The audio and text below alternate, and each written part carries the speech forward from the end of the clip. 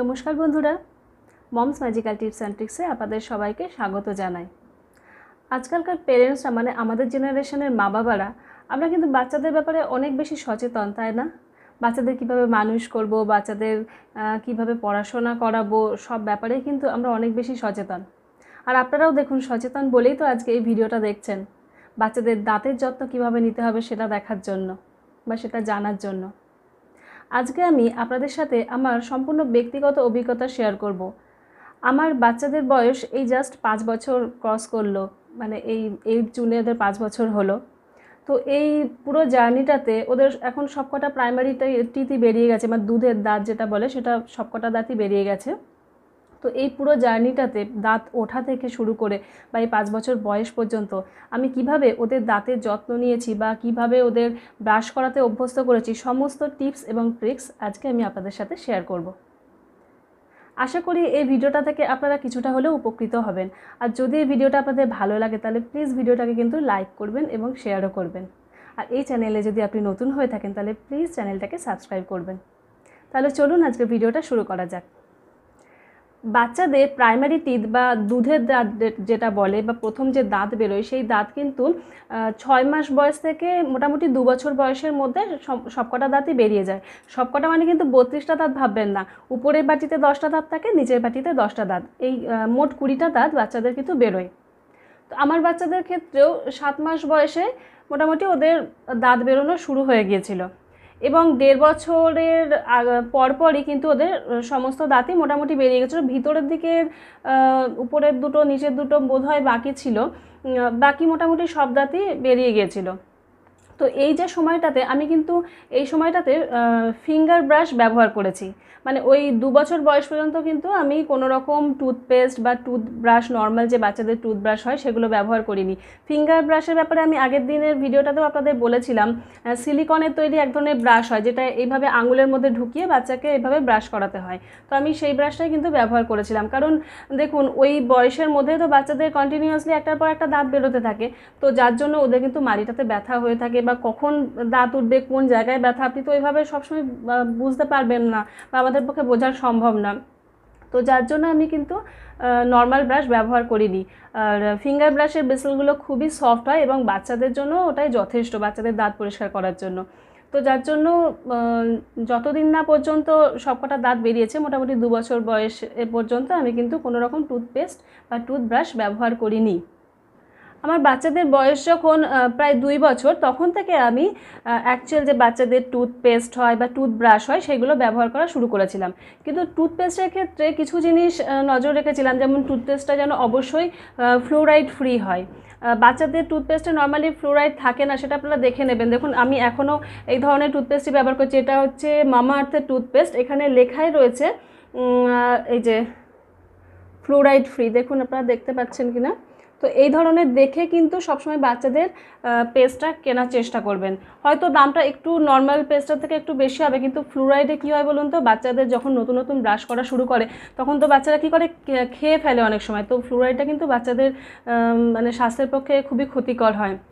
তো যার জন্য একটু চেষ্টা করবেন যে ফ্লোরাইড ফ্রি টুথপেস্টগুলোই নেওয়ার জন্য।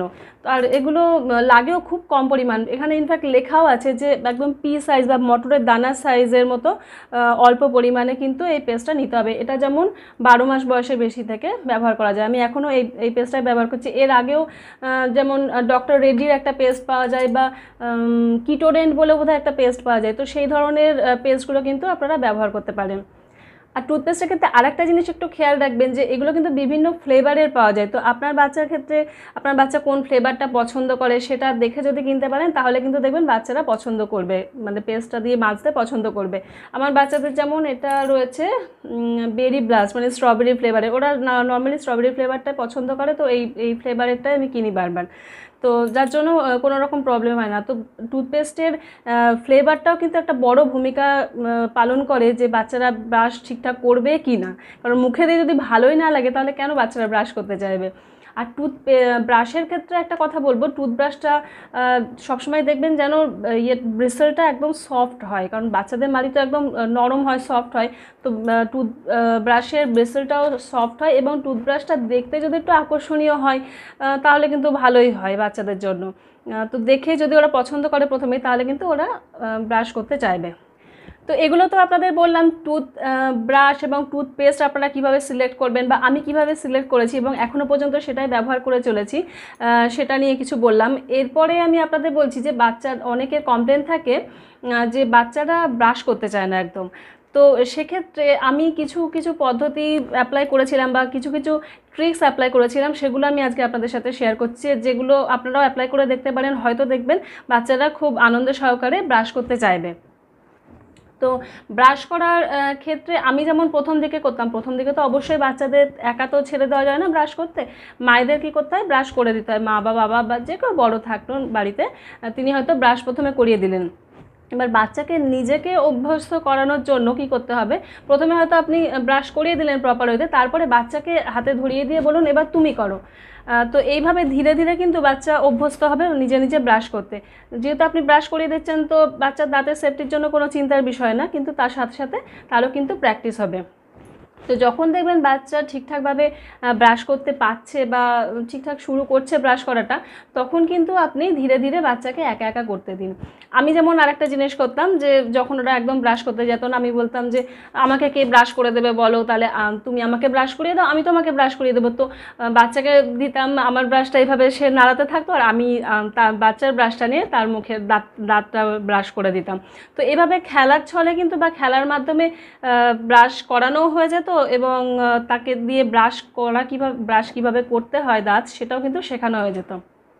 তারপর আরেকটু বড় বয়সে, তখন হয়তো 3 বছর কি 3.5 বছর হবে, যখন ওরা একা একা ব্রাশ করা শিখে গেল, তখন আমি ওদের সাথে কি বলতাম, চলো আমরা, যখন ব্রাশ করতে চাইতো না তখন বলতাম যে চলো আমরা ব্রাশ করার কম্পিটিশন করি, কে আগে ব্রাশ করে নিতে পারে ভালোভাবে। এবং তখন আমিও ওদের সাথে ব্রাশ করতাম এবং ওরাও করতো। এবং আমি একটা জিনিস খেয়াল করতাম যে ওরা কিন্তু আমাকে ফলো করতো। আমি যদি ব্রাশটা নিয়ে এদিকে ঘষতাম, তো ওরাও নিজের মুখে এদিকে ঘষতো, বা আমি যদি এদিকে ঘষতাম এদিকে ঘষতো। তো ওইভাবে ব্রাশটা আমি কোন দিকে কোন ডাইরেকশানে দিচ্ছি ঘোরাচ্ছি, সেটাও কিন্তু ওরা খেয়াল করে করে সেটাকে ফলো করে ওরাও কিন্তু এভাবে ব্রাশ করতো, যার ফলে ওদের ব্রাশ করার টেকনিকটাও কিন্তু ঠিকঠাক রপ্ত হয়ে যেত। তো এইভাবে ধীরে ধীরে কিন্তু ওরা ব্রাশ করাটা এখন পুরোপুরি শিখে গেছে। এবং এখন সকাল বা রাতে খাওয়ার পরে আলাদা করে আর জোর জবরদস্তি করতে হয় না, জাস্ট যে ব্রাশ করে নাও বললে ঠিক করে নেয়। রাতে এক একদিন হয়তো খাওয়ার পরে প্রচণ্ড ঘুম পেয়ে গেল, সেক্ষেত্রে 2-1 দিন তো স্কিপ হয়, বাচ্চাদের ব্যাপার বুঝতেই পারছেন, এমনিতেই তো ওরা খুব মুডি হয়। কিন্তু নর্মালি কী করে, খেয়ে উঠে কিন্তু ব্রাশ করে নেয়, বা সকালবেলা উঠেও কিন্তু ব্রাশ করে নেয়। তো আপনারা কিন্তু এই ধরনের ট্রিক্সগুলো অ্যাপ্লাই করে দেখতে পারেন। আর এছাড়াও আপনারা কিন্তু এই ব্রাশ করা নিয়ে বিভিন্ন রকমের গল্প বানাতে পারেন। আপনারা তো জানেনই যে বাচ্চারা কিন্তু গল্প শুনতে বা গল্প বানাতে ভীষণ ভালোবাসে।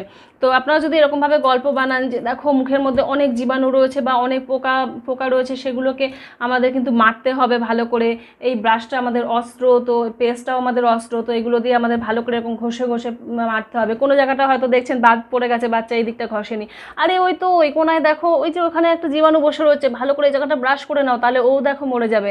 ইনফ্যাক্ট আমার বাচ্চারা কী করে, কিছুক্ষণ ব্রাশ করার পরে হাঁ করে এসে দেখায় যে দেখো তোমার পোকাগুলো সব মরে গেছে নাকি। আমি বলি হ্যাঁ হ্যাঁ, যদি দেখি অনেকক্ষণ ঠিকঠাক ব্রাশ করেছে, হ্যাঁ মরে গেছে, এবার ফেলে দাও। যখন ফেলে দিল, তাই তো অনেকগুলো পোকা বেরিয়েছে, সবকটাই তো বেশ মরে গেছে, তুমি কিন্তু খুব ভালোভাবে ওদেরকে মারতে পেরেছো।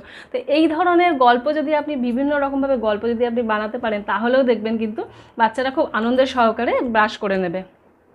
তো এইভাবে কিন্তু আপনারাও বাচ্চাদেরকে দিয়ে ব্রাশ করাতে পারেন, বা এরকম বিভিন্ন গল্পের মাধ্যমে, বিভিন্ন খেলার মাধ্যমে কিন্তু বাচ্চাদের ব্রাশ করানোটাকে অভ্যাস করাতে পারেন। কারণ ছোট থেকে ইনফ্যাক্ট 5 বছরের মধ্যে যে অভ্যাসটা তৈরি হবে বাচ্চার, সেই অভ্যাস কিন্তু সে সারা জীবন ধরে রাখতে পারবে। ছোটোবেলায় যে ভালো অভ্যাসগুলো তৈরি করতে পারবেন, সেটা কিন্তু আপনার বাচ্চার জন্যই ভালো হবে। আর একটা জিনিস বলি দাঁতের যত্নের ব্যাপারে, যে প্রত্যেকবার খাওয়ার পরে প্রত্যেকবার খাওয়ার পরে তো আমাদের ব্রাশ করা সম্ভব হয় না। তো প্রত্যেকবার খাওয়ার পরে যেন ভালো করে কুলকুচি করে নেয়, জল দিয়ে কুলকুচি করে নেওয়াটাও বাচ্চাকে অভ্যাস করাতে হবে। তাহলে কিন্তু তার দাঁতের ভিতরে খাবার যদি না জমে থাকে, তাহলে কোনো জার্মস অ্যাটাক হওয়ার চান্সটা অনেকটাই কমে যায়, বা ক্যাভিটি হওয়ার, এই ধরনের আমরা যেটাকে দাঁতে পোকা লাগা বলি, সেগুলোর সম্ভাবনা কিন্তু অনেকটাই কমে যায়।